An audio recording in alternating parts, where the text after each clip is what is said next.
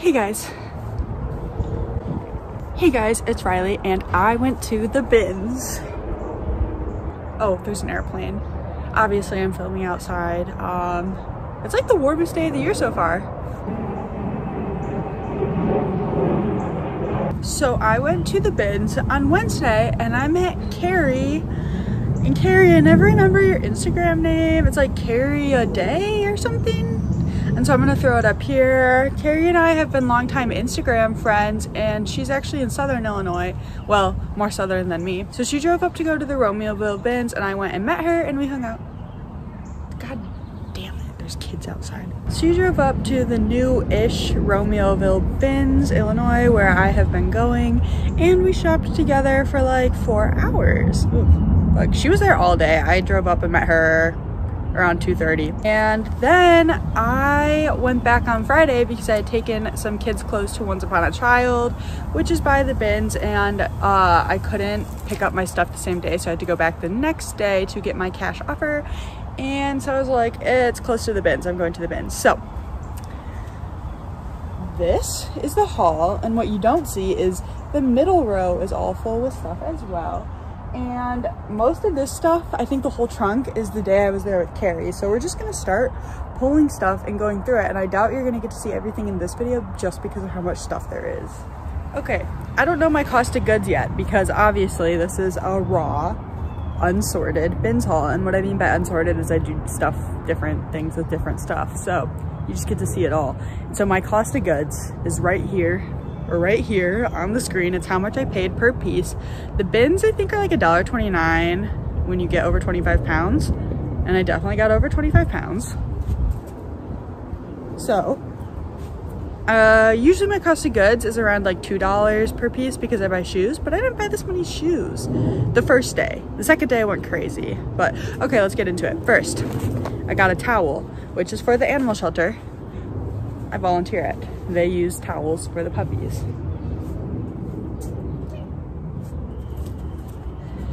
And now Olive has a blanket to lay on. You really get to see everything. Normally you don't see, no, you can't lay on the clothes. I just gave you a towel.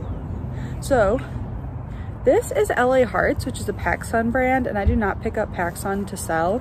But I thought Buy Sell Trade, Buffalo Exchange, or Crossroads might take this. They're a little iffy on surfer brands, so I could totally see them passing, but I figured I'd try it, and if not, I'd figure out something else to do with it. So I bought a lot of kids for kids consignment. Carrie also threw me a lot of kids clothes. She has kids, so she actually knows it's trendy. She probably threw me this. So this is H&M, but I'm not actually gonna show you everything. Most of the kids clothes I'm just gonna put to the side without showing you for time's sake. Yes, I do have a rash. No, I don't know what it is. Yes, I should schedule a doctor's appointment. Wednesday was definitely better than Friday. So a lot of the good stuff is actually the stuff you're gonna be seeing in this video. This is a Ralph Lauren polo shirt. It's a 3XB. I don't know what the B is. I'm sure you do if you sell men's clothes. It's got the polo. I'm assuming it's not gonna go for a lot, but it's a 3X, so I figured I'd try it on Poshmark. If you're new to my channel, I only sell on Poshmark. So all of this, if it's getting listed, will be listed on Poshmark. Okay, I was so surprised to find this. I never find Patagonia. It's a Patagonia cinchilla. And I have a feeling this will not be getting sold. It is a size small, but I have a feeling it will be staying within my family. So Mother's Day is coming up.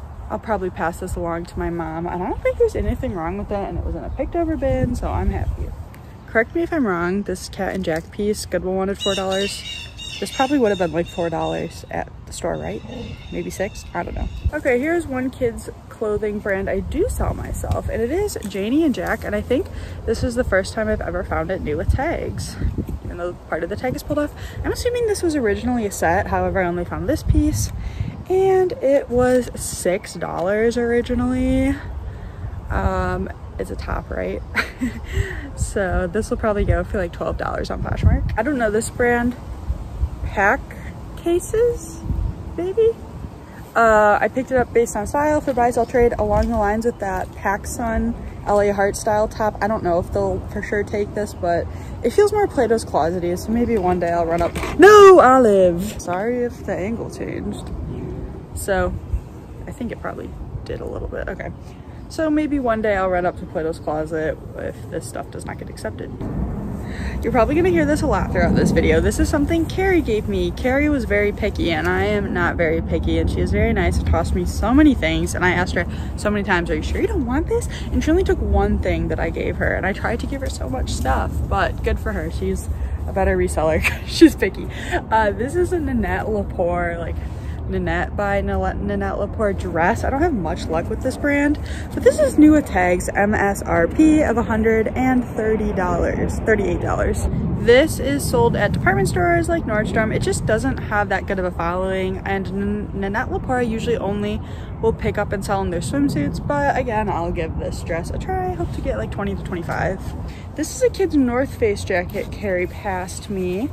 I don't see a size. It's probably reversible, so it's probably in the pocket, but it's like slightly dingy, so I wasn't sure if I was going to sell it myself or take it to Once Upon a Child, but I think even in this condition I can still get 15 to 20, so I'll sell it myself. These are Baby Gap. I have like zero luck selling Baby Gap. I've tried to sell cute pieces single on their own. I've tried to sell lots of the same size. I don't think I've ever sold it, so this always goes to Once Upon a Child.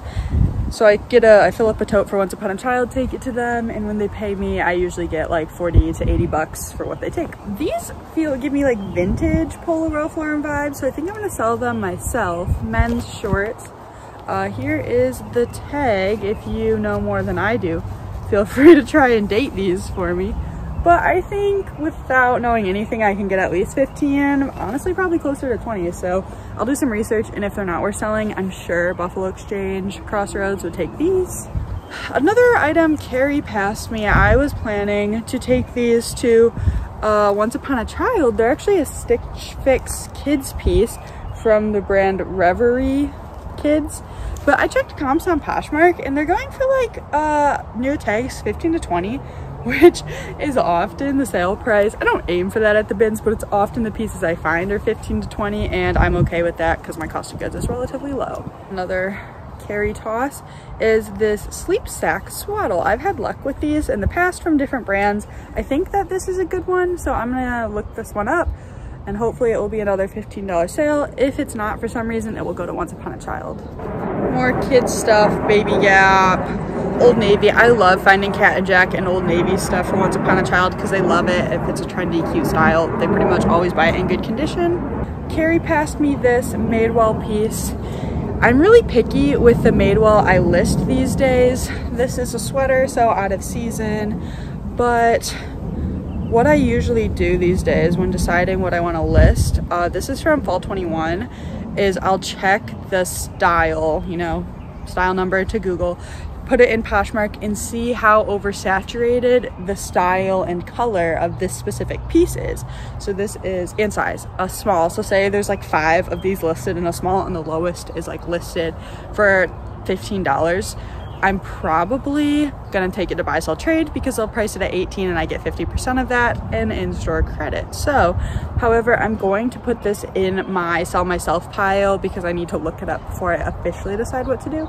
These are some 511 tactical pants, and I have a t-shirt from this brand listed, but it hasn't sold, and that's the only experience I've had with this brand. I know it's like a utility workwear brand, stuff you wear if you're a fireman, maybe? I don't know. So, oh no, I totally missed this. Don't know how. There's a mark on the butt. WL. That's what I said. These are probably men's. I'll probably, since they are like a workwear pant and they're probably gonna get stained and dirty, I'll probably still list them with the mark on the butt and hope to get 10 to 15. Unfortunately, I should have thrown these back because they're kind of heavy. Okay, here's a J.Jill piece. J.Jill doesn't do super well for me, but this is a 2X and it's either all, I think it's a linen blend. I remember looking. So, plus size linen pants. I thought these would be a good summer pickup, another $15 to $20 sale, hopefully. Oh, this is Soft Surroundings. Soft Surroundings is so weird for me because sometimes it sells in a couple days or weeks. and sometimes it takes years to sell. So I grabbed this sweater, and it is a size small. People say it does better in larger sizes. I've sold it in all sizes. I'm probably going to put this away in a sweater bin for fall, winter, but like, you know, pull it out, start listing in August, because I have a ton of swimsuits and dresses to get listed, and this is obviously prime season for that. So I'm not going to be prioritizing sweaters. I will likely be listing these myself. They are from Akira, and I grabbed an Akira piece at the bins as an experimental, let's see how it does, because I had sold it in the past when I first started reselling, like back in 2015, 2016, and it sold. It's a fast fashion brand. My mailman just saw me like this. That's okay. We don't get embarrassed here. So these, what was I gonna say? Oh yeah, so this is the Akira tag. It used to be like a Chicago brand, like it said Akira Chicago. I don't know if it is anymore. It's like sold in malls. Anyway, I picked up a piece a couple months ago from the bins, and it sold in like a month for $15 or $16. It was a jacket, like a kind of ugly jacket in my opinion, but like these are also kind of ugly in my opinion. So I figured these would probably sell, right, for like 15 to 20. So I'm gonna do that. I think Carrie did toss me these. These are $7 at Goodwill, never sold. They're actually in great condition. They feel like they were never worn. I'm not sure how I got this in a bin. It was the end of the day, possibly the t-shirt guys, vintage, you know, like the guys who sell this all left. My mailman is walking back and forth watching me. Okay, so it is a jumpsuit. So, you know, I see it in the bins and I'm like, what's wrong with it? The t-shirt bros didn't grab it. What's wrong with it? I saw nothing wrong with it.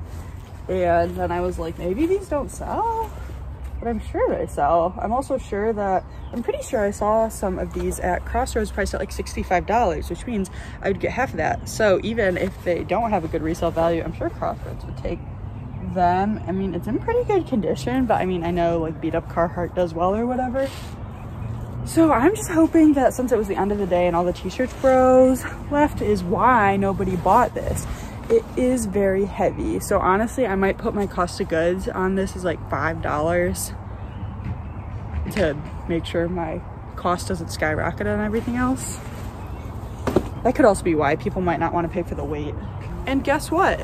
There was another one in Carrie's bin, and Carrie didn't want it. I don't blame her, like freaking heavy. Carrie gave me this one as well. So again, these are probably, gosh, oh yeah, I didn't even think about shipping on Poshmark. 5 pounds.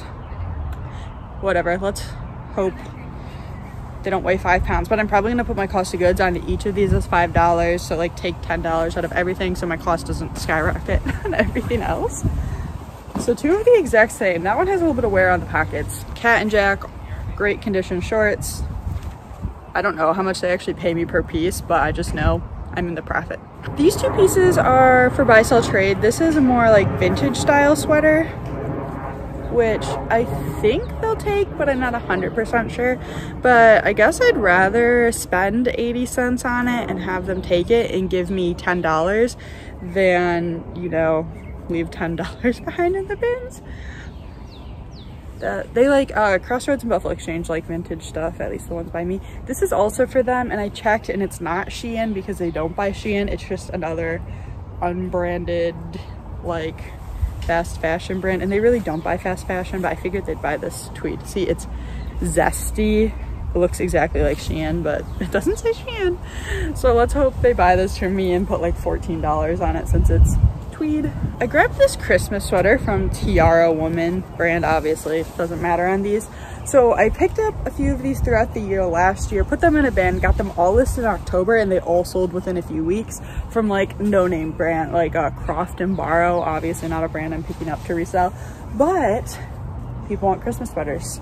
So I'm going to be doing the same thing this year. I already have some. I'm gonna put a little bin together, pull them out in October, list them, and hope to sell this for $20 to $30. Okay, I got this Chico's piece. Not the best brand for me, probably does better on eBay, but it's like a knit shawl. Kind of fun.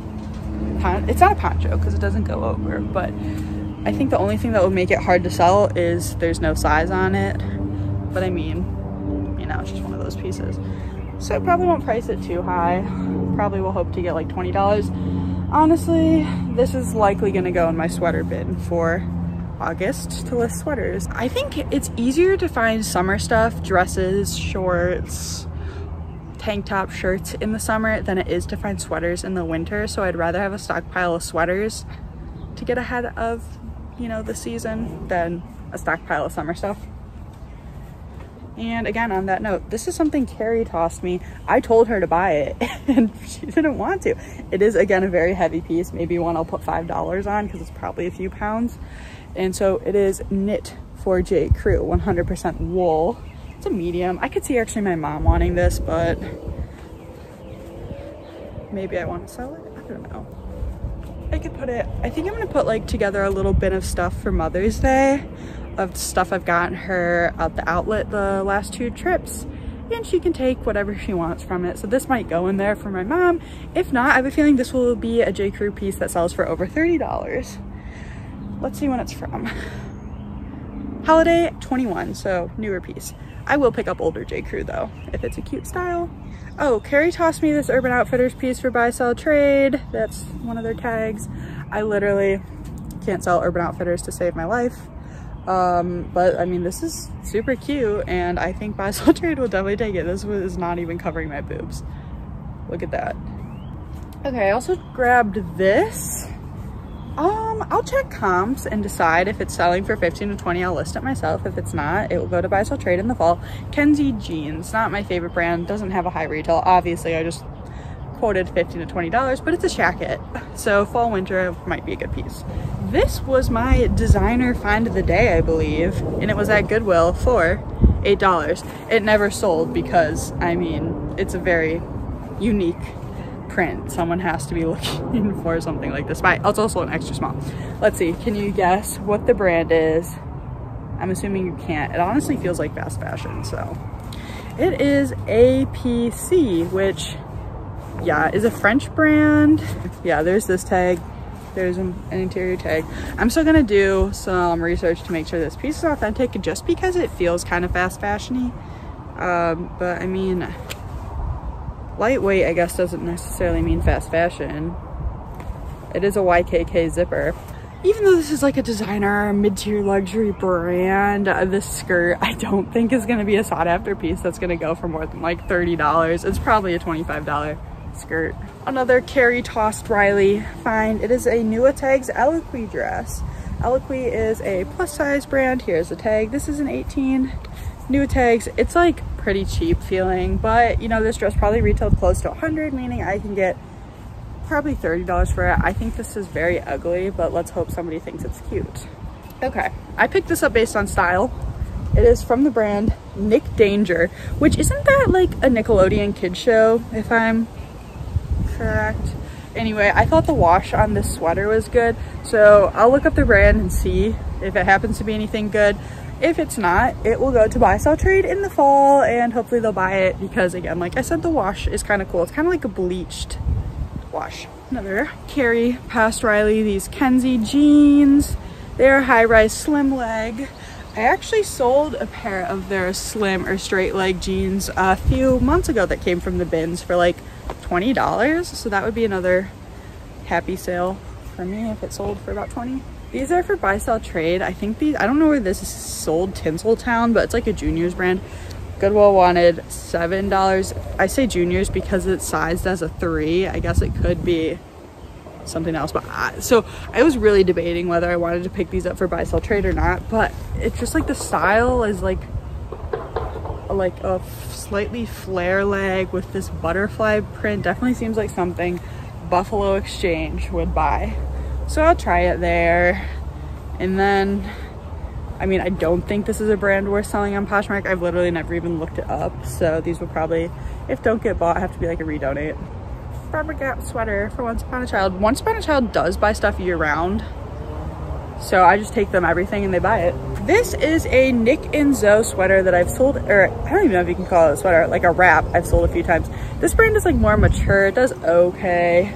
And so this, I will pick up this Nick and Zoe piece. There's like a tiny stain right here I'm seeing. That's fine. So it, like, you can wear it like 4 ways.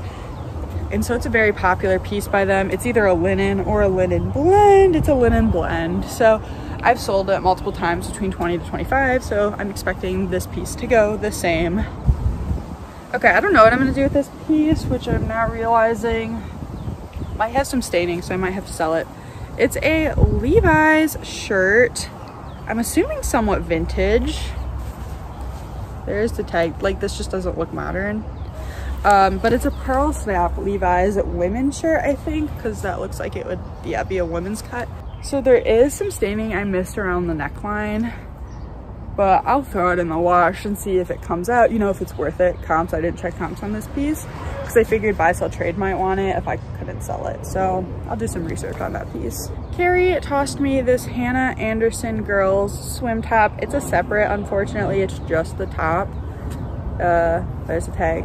So I really don't think I could get more than $10 for this, but it's so adorable. How could you leave that behind? This is for buy sell trade. It's vintage Tommy Hilfiger. I have tried selling vintage Tommy Hilfiger many a times before. It does not sell for me. I have sold their jeans, but that was way back when they were still super popular, like the ones with the flag on the butt or whatever.